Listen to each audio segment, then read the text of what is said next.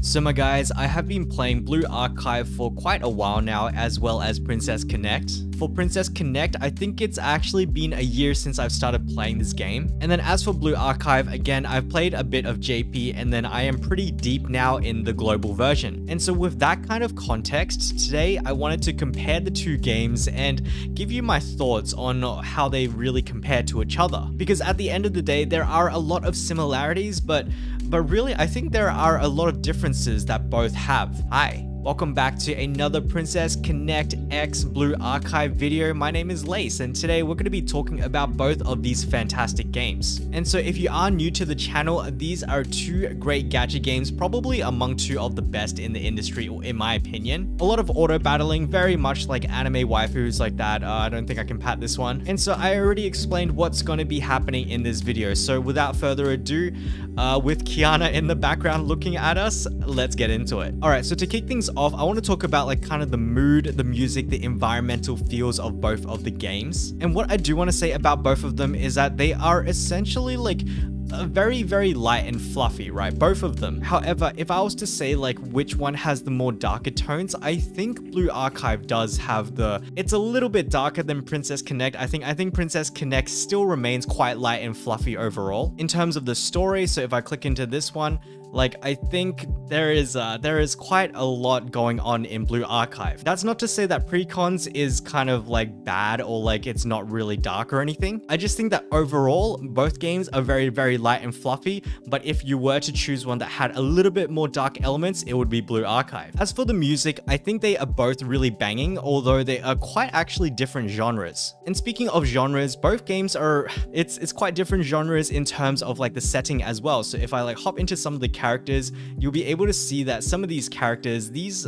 characters are all based around like guns and stuff. Guns everywhere. So as you can see over here, SMG, you got an SR, whatever that is, probably mortar over there. SR again, I suspect that stands for sniper rifle, another sniper rifle, AR assault rifle. And then if I was to come over here and click into some of the characters here, you can see it is very much more like fantasy based. So as I go through each one, you'll see it's like a monk, and then we've got I don't know what that is, and then we've got like a swordsman over here, another swordswoman, and then we've got like another monk kind of thing, another swordswoman. Okay, there are a lot of sword users here, but as you can see, this is a lot more like fantasy based medieval as opposed to this one, which is very modern. On top of that, when you actually enter a stage like these ones, the setting is very much in the city. It's very modern. So if we have a quick look at the different enemies that are in Blue Archive, you'll notice, look at that, that's even more modern than where we are today. We've got some like really futuristic tanks as well as like armored people. And then I come over the Priconne and we're fighting a leafy boar as well as a jackal thief. Again, these ones are very much like fantasy monsters. You got high orcs, you got like treants, stuff like that. And so this is pretty interesting because it's more of a personal preference thing. Me personally, I actually enjoy fantasy a lot more than like the sci-fi kind of feel that Blue Archive offers. On top of that, however, like you'll notice that Blue Archive, it's very much 3D. So let me see if I can. So here is the team formation. As you can see, very chibi, very similar to Priconne actually. But on top of that, they actually have like 3D models, which is actually kind of cool. So you can interact with them quite a fair bit. And then speaking of interaction, if I head on over to the cafe, we can actually like pick them up or like tap them on the head. Okay, we can't actually do anything with them. That's kind of weird. But yeah, like the art style of this is very much chibi, very much 3D. On Priconne, it is very much 2D. So if I hop over to the guild house, you'll see my characters or my single character over here. I got my Zumuki and it's nice. They are completely different styles. Again, in terms of graphics, I think both are like top in their class. Blue Archive's models are so high quality, especially for their 3D little models, but their live 2D is fantastic as well. On the other hand, again, I don't even know what's going on here. Okay, so I think my character got into that llama suit. Anyway, oh, there she is. Anyway, so as you can see, all of those animations, like the production value in both of these games, it's just insane. In terms of the music, again, I think Blue Archive's music is so banging. It's just like so freaking awesome. Whereas Priconne's is more like, again, like the fantasy feeling, but like funnily enough, I prefer Blue Archive's music. Me personally, I feel like Blue Archive's music is on the tier of like Dragalia Lost, where it's just so freaking good. That's not to say that Priconne's is bad. It's just that like Priconne's music is fitting. It's very like medieval fantasy sounding. But like then you got like Blue Archive, which is kind of like techno-y or whatever. Or like Intrigalia, it's like a whole J-pop album. It's freaking sick. All right, so the next thing I do want to talk about is the UI because it's considerably different. I would say that although they are kind of similar, they're kind of like two different generations. When I look at Blue Archives, I think of more like the Punishing Grey Raven or like the Alchemy Stars. It's just really clean, and I think what really contributes to it is like the whole blue theme. But on top of that, like the screen is just not overly busy, which is really, really nice. And then I come over to Priconne. And to be honest, Priconne's UI it's still really, really sharp. It's very, very fitting. But Priconne's UI certainly feels like it was from like an era ago. Just looking at Blue Archives one, it's just something about the UI design. It's a great experience. It's very, very pleasant, very, very modern. And speaking of which, Blue Archive tends to run on 60 FPS, whereas Priconne usually is on 30 FPS. I used to be able to force Priconne to run at 60 FPS and it was so good, but it just stopped working. But otherwise, it is like, again, down to stylistic choice. I think both UIs are fantastic, very, very cohesive. Like all of these icons, all of these menus, they look like they belong to the same game, right? And then looking at Priconne, I really could say the same thing. If I click into quests, all the menus, like it is very, very consistent, and I love that. And it's funny that I have to talk about this, right? Because there are a few games where it's kind of like, okay, well, you click into something and it kind of doesn't feel like it belongs, right? So Revived Witch is probably one that comes to mind. The UI just feels really cheap. It does not feel very premium like the two of these games. All right, now let's talk a little bit more about like time commitment as well as gameplay. So let me hop into these two over here, which are both the daily menus. I personally think that Blue Archive, it's a little bit longer than the Priconne dailies. However, this is under the assumption of like being an endgame player in Priconne. I'm just assuming that you're going to be skipping as much as you can, which Blue Archive has built in natively. Whereas on Priconne, if I wanted to skip a stage, I have to actually be able to use some skip tickets. So if I click in, got these guys over here, I only have 5.7k. I think in terms of time commitment, Blue Archive kind of has a little bit more variety, just a little bit more. You've just got a tad bit more interaction, right? Because you got like the cafe, you got the lessons, and then on top of that, you've got crafting. And then if we hop over here, we've got the PvP and then the bounty commissions and then eventually raids as well. Whereas for Priconne, a lot of the time, it's kind of like, oh, select a stage and then we skip it and that's kind of it. We unfortunately don't really get to do much with the guild house over here. So there's not really like much interaction. Like you can build your furniture and stuff, but you can also do that in Blue Archive. However, on the topic of content, I do want to talk about PvP. Oh my god, PvP is like... So the PvP system, as you can see, they almost look identical, right? However, I absolutely detest the Blue Archive PvP. I got baited so hard into it. I thought I was missing out on so much because I did not have this character over here, Shun, and I kind of am. I do think that PvP is very in-depth for Blue Archive, but I also think on top of that, there is a massive layer of RNG. It's like, for example, if I was to fight this guy, Yosuke, and like I fight that comp with a particular comp and then I fight it again, there is a pretty big chance that the outcome could be different because of RNG, like the skill orders or whatever the AI decides to use. Whereas on the other hand, over here, we got Priconne, it's like every team comp has a counter and every team comp has like logic behind it. So like, for example, we've got a tank, a bruiser, another tank, and then an AoE attacker. And then with all of these characters, like their skills are predictable and you can form counters around them. If I successfully counter this team in Princess Connect,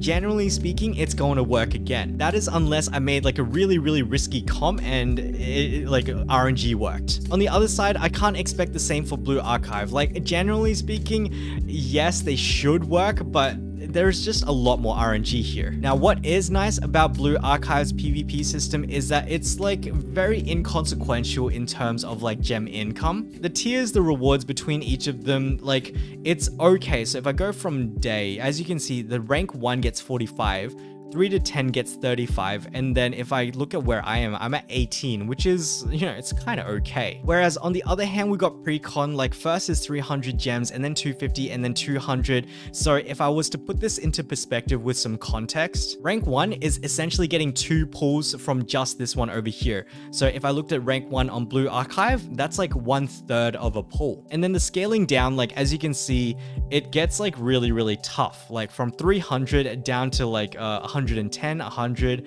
and then 40 over here for 300 to 399. So that's like a dramatic decrease. Like it goes down to like 10 times less and stuff like that. Whereas over here we've got 45. Like we're not going to see 4.5 gems, although we are going to see 10 gems for like the lowest tier. I just quite like the fact that like the rewards are kind of compressed for Blue Archive as opposed to Priconne, where it's like if you don't hit the top ranks, then your gemmy income is kind of going to be suffering. Okay, and so continuing on the vein of content, we've got Clan Battle for Priconne, and then we've got Total Assault, which is kind of like your raids for Blue Archive. So your raids, and unfortunately I can't show you anything, I don't think, but your raids in Blue Archive are kind of like a solo effort, whereas you have a 30v30v30, and then that probably times like a million times. That is for Princess Connect. I think that this kind of point is probably going to be a massive determinator for whether you enjoy Priconne more or Blue Archive more, because as I just said, Clan Battle, this is going to involve a lot of team coordination, whereas the Total Assault, it's all dependent on yourself. So if you are more of a solo player, you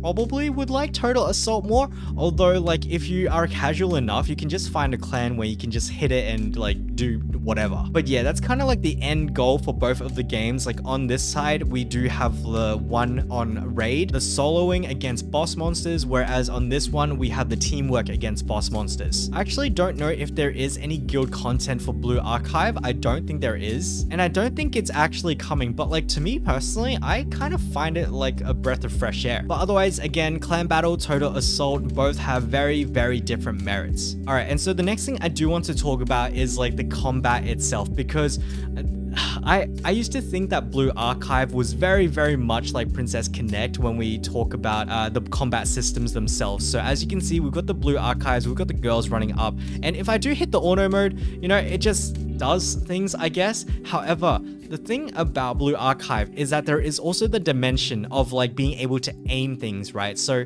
in Priconne, you can't really aim anything. So here is a Priconne battle, and as you can see, like we have the TP bars charging up over here, and then when the blue bar goes full, we are able to activate a skill. However, the placement of these skills are all predetermined. So for example, I think pretty much like all of these characters, this one, she will heal herself, or rather she generates a shield to heal herself. The attacking unit, they will attack the frontmost, and then some of the other characters will attack the ones with like the highest magic attack at the time, kind of stuff like that, right? So as you can see, they're all whacking the frontmost unit.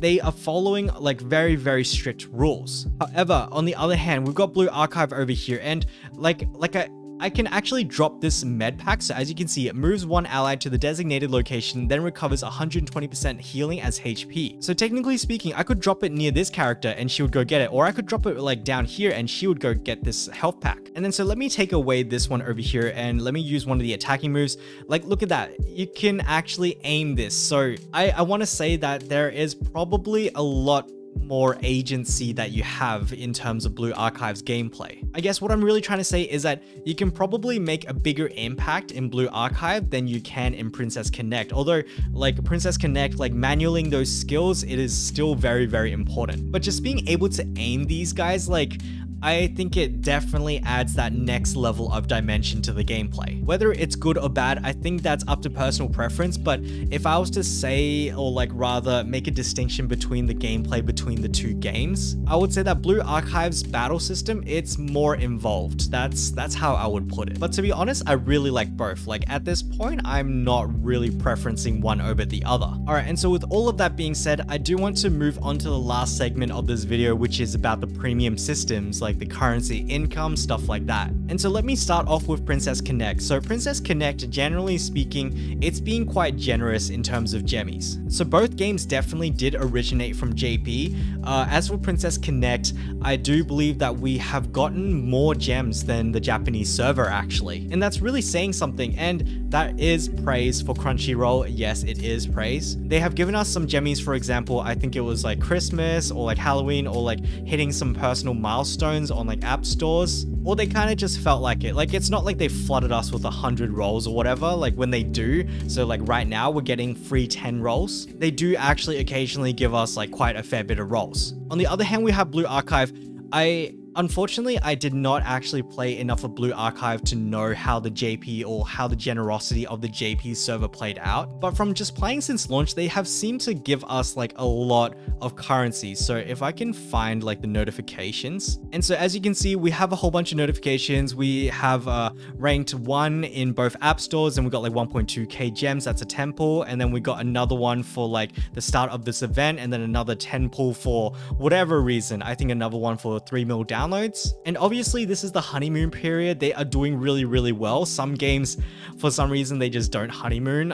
For example, Punishing Grey Raven. For whatever reason, Punishing Grey Raven was really stingy in their honeymoon period. Again, PGR is a fantastic game, but like there are some things that can be criticized about it. But yeah, for both Blue Archive as well as Priconne, it's honestly really hard to say, but I think both are quite generous in terms of their premium currencies. Now, oh man, this is actually quite fantastic. So you see over here, recruitment points 0, and then over here, character exchange points 10. So these are our pity systems for the 2 games. Blue Archive 100% edges out here because they have actually like implemented a quality of life update. And this QOL update on Japan, they decreased the spark amount or the recruitment points, the selection, from 300 down to 200. On the other hand, for Priconne, it is unfortunately still 300 pulls to be able to spark a character to guarantee or trade in for them. And then one might argue, oh man, like the rates, maybe the rates are going to be better. So let's actually have a look. So as you can see over here, Priconne's one for a 3-star character, which is the highest rarity, is at 2.5%. On the other hand, for Blue Archive, we've got over here, so that's 1, 2, 3, 4. So I tallied all of the 3 stars up over here, and it also adds up to 2.5%. And so therefore, the draw rates for the highest rarity characters for both games is actually the same. It's just that Blue Archive has a way better spark system. Me personally, I really wish that Priconne got the 200 spark system like in the next few months, but that probably is not going to happen because Crunchyroll has been publishing like very sequentially. Whereas on the other side, on Blue Archive, like the devs, I think the devs are actually actively working on bringing like the newest QOLs over and all of that. And so in terms of development effort, I do think that Blue Archive also does have the edge. I actually think Crunchyroll does not develop anything at all here. For Priconne, I think all they've done is kind of like taken a 1-to-1 copy, a JP, and then made it English, and that's kind of it. And then like every 2 weeks, they go and pick up a patch, translate it, and then put it in. Pick up a patch, translate it, and put it back in again. And there's nothing wrong with that, right? Especially if they're not nerfing anything or like changing anything for the worse. It's just that when I compare it to like the development efforts of Blue Archive, it pales a little bit. All right, I think that's it. Oh man, that was a very long video, but hopefully you guys kind of found that comprehensive and kind of entertaining. And so with that being said, I do want to pass on the question to you guys. Do you guys play both Priconne and Blue Archive, or one or the other? And have you ever compared these 2 games together? Did I make like a fair comparison? Or do you just think like one is straight up better than the other? Whichever one it is, I would really appreciate it if you would leave your thoughts down in the comments below, because it means that you've watched up until the end of the video, and so thank you guys so much. But otherwise, if you did like this video, then please, like this video. And if you would like to see more, then please subscribe as well. But otherwise, as a Shiroko once said, oh my god, look at that. She once said this, like true story, but all good things must come to an end. And so thank you guys so much for watching, and I'll catch you guys in the next video. Bye-bye.